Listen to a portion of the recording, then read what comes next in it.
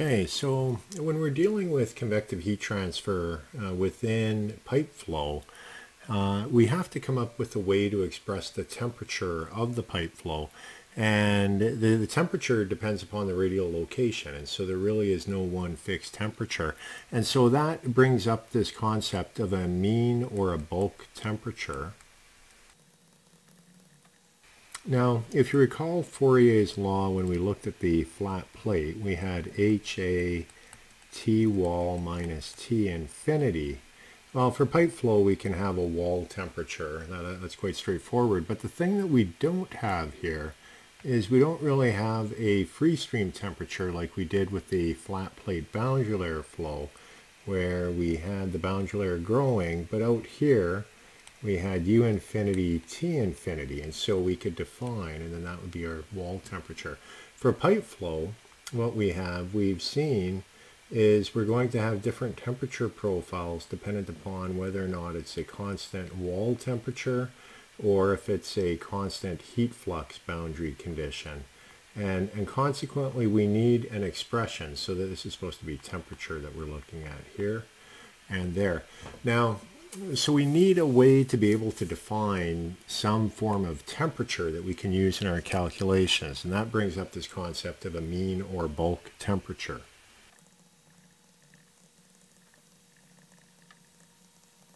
Okay, so with that, what we're going to do, we're going to consider pipe flow, and we're going to consider the total amount of thermal energy in transport. And so we will refer to that as being energy in transport. So this is going to be in units of joules per second. And the way that we're going to compute that is we're going to integrate across the area of the pipe. And what we're going to integrate is rho u, and there will be an area that we have in there. And that area will be a differential area as we integrate around it. And that will give us a mass flux. Rho u area is a mass flux. And we're going to multiply that by the specific heat. So m dot Cp times T. T at a given location. And then this brings in our area to close out the integral. So looking at the units here, we have kilograms per meter cubed. We have meters per second, we have joules or kilojoules per kilogram Kelvin, we have Kelvin, and then meters squared.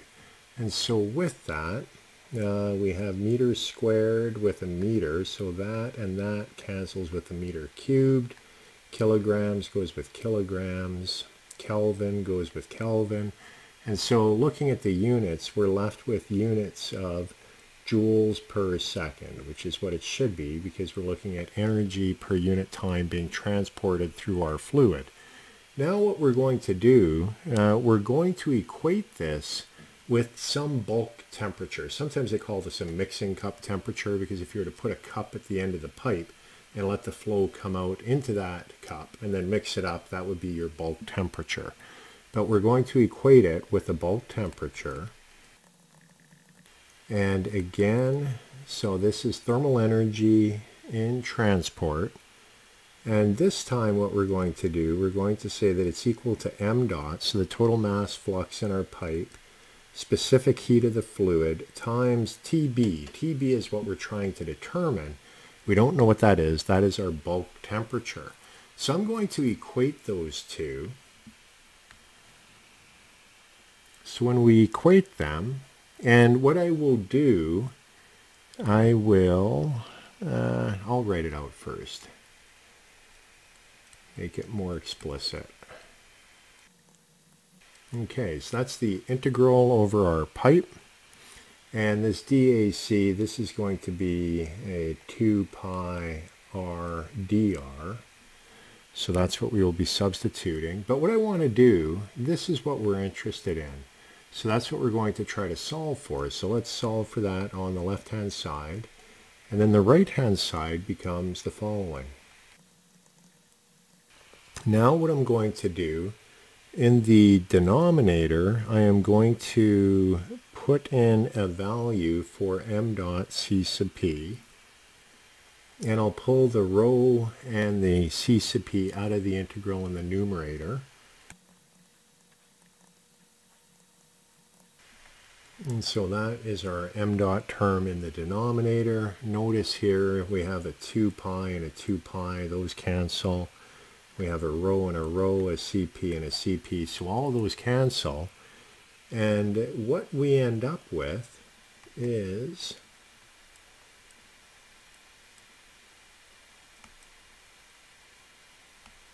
you get that in the numerator. And then in the denominator,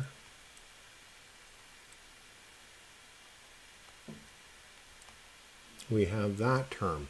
Now, if you look back a couple of segments, we had, when we were evaluating, let's see, I have it here, we were evaluating the mean velocity in the pipe. And when we were doing that, for the mean velocity, this is what we said was the mean velocity. And when we look at this, we can see that this integral here is exactly what we have in the denominator. And so consequently what we can do is we can re-express the denominator as um r naught squared over 2. And so making that substitution, we can then rewrite our bulk temperature in the following manner. And so this becomes an expression for the bulk temperature, sometimes also called the mixing cup temperature. But essentially, this is a temperature that we can then use, once we've evaluated it, we can then use it in Newton's law of cooling. Because recall, at the beginning we said that we did not have a free stream temperature. Well, this is kind of the equivalent of a free stream temperature. But with that, we would then have heat flux, and we would write it this way, Ts, that is going to be the wall temperature, and Tb, that is our bulk temperature.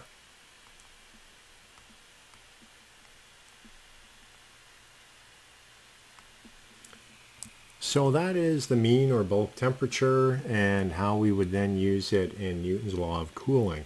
What we'll be doing in the next segment is starting to take a look at Nusselt numbers for pipe flow, and those then become the way by which we can estimate the convective heat transfer coefficient, and then enabling us to determine heat flux for pipe flow.